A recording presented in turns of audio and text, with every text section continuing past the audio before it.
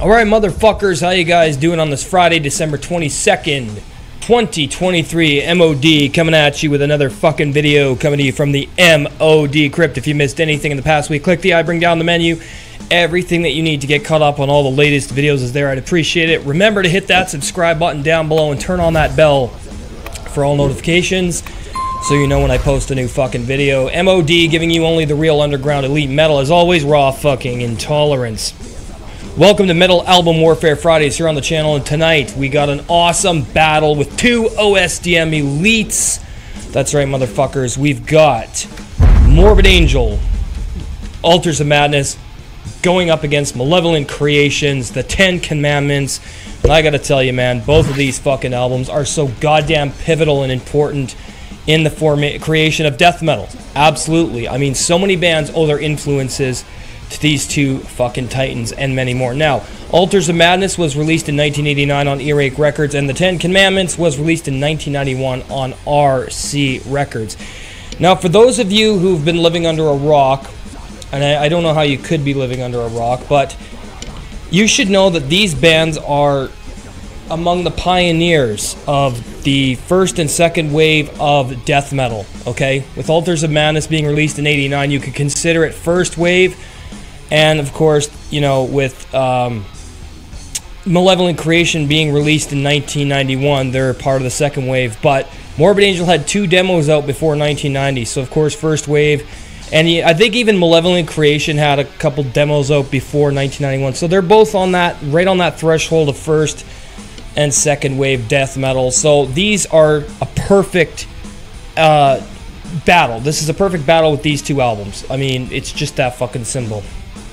Alright, let's just get into it. First up, from Morbid Angel, we have Immortal Rites versus Memorial Arrangements from Malevolent Creation. And I gotta tell you, man, Immortal Rites, one of the best opening tracks on a death metal album from Morbid Angel.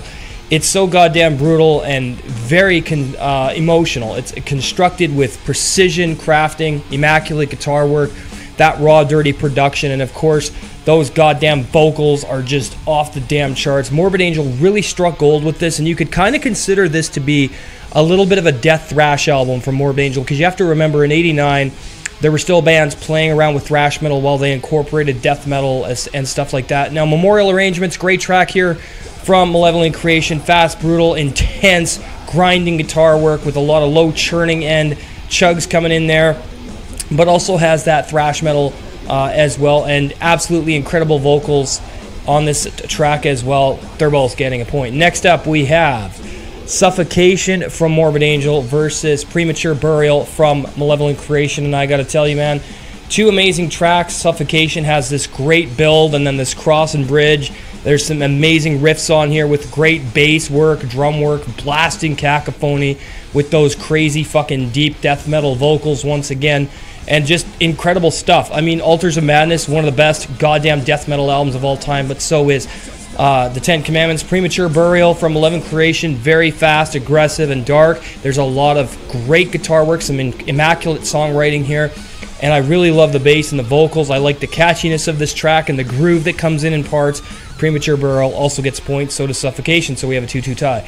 Next up, we've got Visions from the Dark Side versus Remnants of Withered Decay. Now, Visions from the Dark Side is obviously Morbid Angel, Remnants of Withered Decay, Malevolent Creation.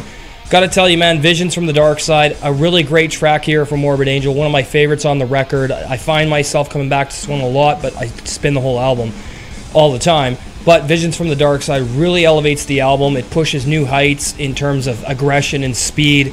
And the guitar riffs on here, very original, very fucking incredible. Lots of fucking just bone-churning, goddamn pummeling drum work on here as well. And remnants of Wither Decay from Malevolent Creation, very fast and speedy.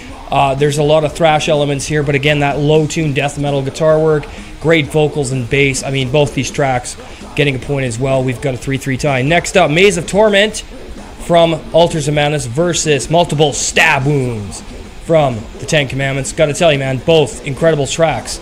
Okay, Maze of Torment definitely sounds tormented. There's a slow build that comes in the middle and then speeds up again that really gives it some great tempo shifting and incredible, immaculate guitar work. Vocally, it's incredible, okay? And there's some really great highs on here as well, and it just elevates the brutality to new heights. Very brutal, great double bass on this track as well. Multiple Stab Wounds from Malevolent Creation. I mean, what can I say? It's iconic. It's requested at so many of their live shows. And they do play quite a few tracks from this album when they do their live shit. So, I mean, Multiple Stab Wounds is absolutely fucking awesome. One of the best death metal songs of all time, especially in Malevolent Creations discography, sorry. I mean, absolutely awesome. Both getting a .44 tie.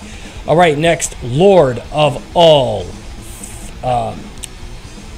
Fevers and Plague versus Impaled Existence. Okay, so Lord of All Fevers and Plague from Morbid Angel, Impaled Existence, Malevolent Creation. What can I say, man? The album just is perfect. Both these albums are perfect. This is a really great track here from Morbid Angel. There's a lot of build and slowdown on here, but a lot of speed and aggression. Very dominant death metal guitar work. It's very thunderous, energetic, and emotional. So is Impaled Existence from Malevolent Creation. I mean, two amazing tracks and well written, well composed. You could tell that these bands were hungry and pissed off at this time, and this is back when death metal actually had some emotion to it, and you could certainly feel the aggression and the rage on both these tracks. Both getting the point. We got a 5-5 tie. Next, Chapel of Ghouls from Morbid Angel versus Thou Shalt Kill from Malevolent Creation. What an amazing comparison here. Two amazing tracks. Brutal fucking death metal, not BDM, but you know what I mean. For this time period, for this early in death metal, two of the heaviest songs, in my opinion, to come out at this time. Really love the guitar work on both. Love the riffs. Love the bass, vocals, and drums from both tracks. And just too memorable. Absolutely too memorable to pick a winner. Both getting a point. We have a 6-6 tie.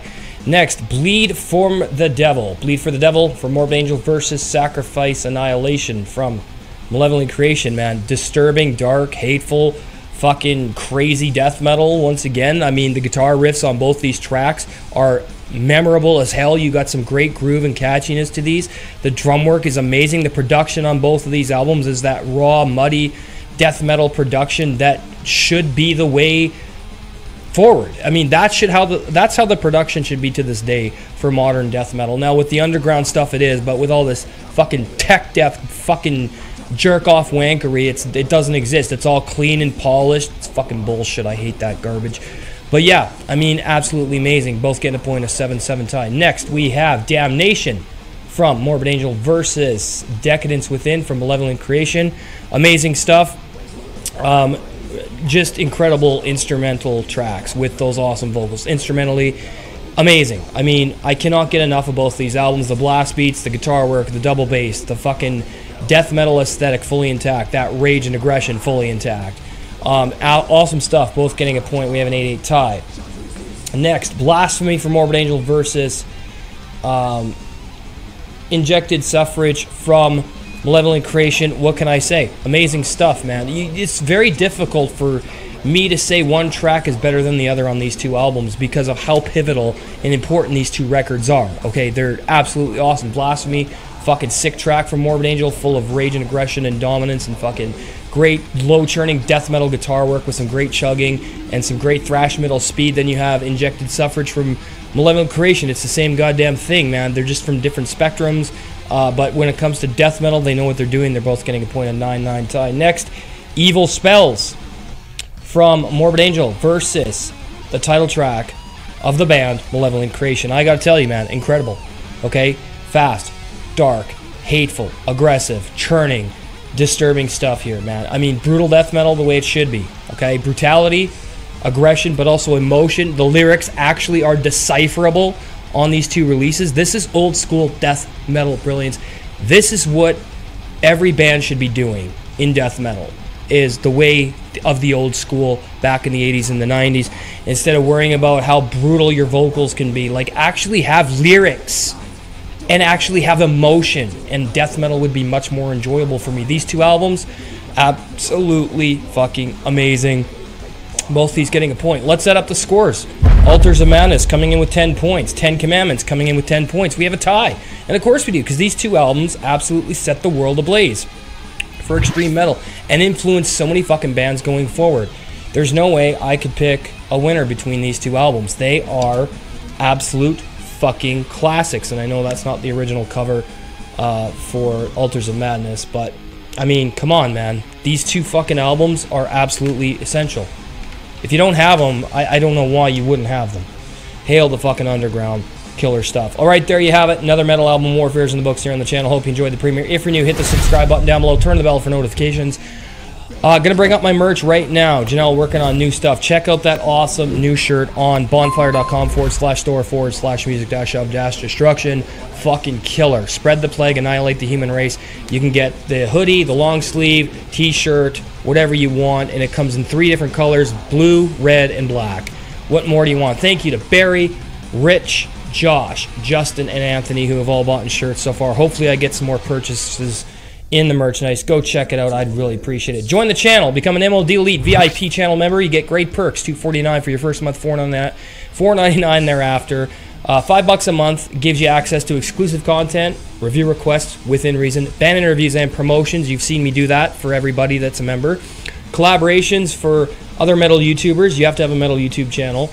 And you're going to get moderator privileges on live streams, and you're going to get you know, shout outs and all kinds of cool shit like that, man. I mean, it's a no-brainer. I'm also going to be gifting a few memberships in the spirit of Christmas for at least 1 month, maybe 2 months. Also, super chat's always open on the live stream, so make sure you get those in. Those help immensely, and I do appreciate all my channel members and subscribers. All right, man, that's going to do it for this fucking video. I'm fucking out of here.